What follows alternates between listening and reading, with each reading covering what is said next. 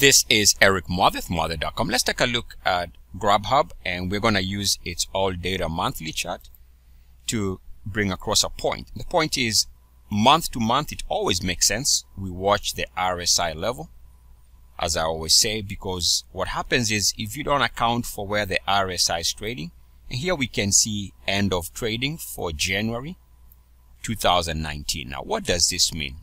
It means a couple of things. Either you can get a scenario where we have a nice bounce back above RSI 50, which is exactly what the bulls would want to see, because that would indicate prices moving to the upside. It would be similar, let's say, visually to this period here, where we have what looked like a strong move to the downside, but the market would quickly recover. What it took was the support around RSI 50.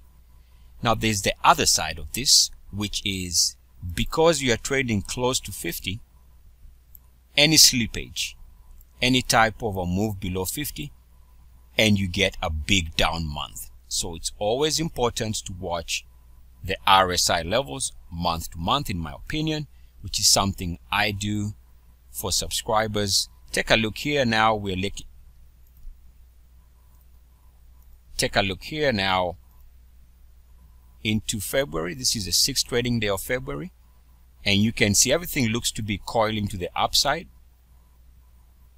Stock is responding nicely, but remember, we had closed the previous month at 50.63, so there's always that uncertainty with any type of slippage. In other words, what one can do is, if you see the stock struggling, let's say on the smaller time frames, you see resistance, let's say on the daily or on the weekly, then you can start being aware that any break, let's say of this recent monthly closing low, in this case from December 2018, the price being at 76.81, you know that a break of this level, and you can use this as your alert.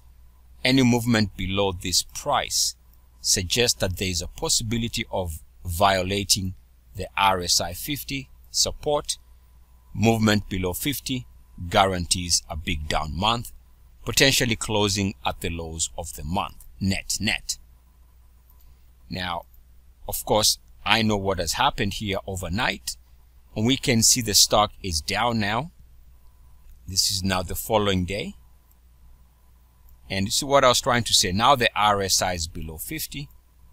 We've also broken below the 76.81 level. And we can see the result of that is, as expected, understanding where the RSI is trading gives you an idea of the potential magnitude lower. It's just not that it's breaking to fresh monthly lows, but understanding where the RSI is trading helps you understand the magnitude and the velocity and the speed of the move. And this is a phenomena which I call RSI 50 crossing. There should be a link in the description of the video giving you an intro into this method. Eric Muathe, Muathe.com, as always.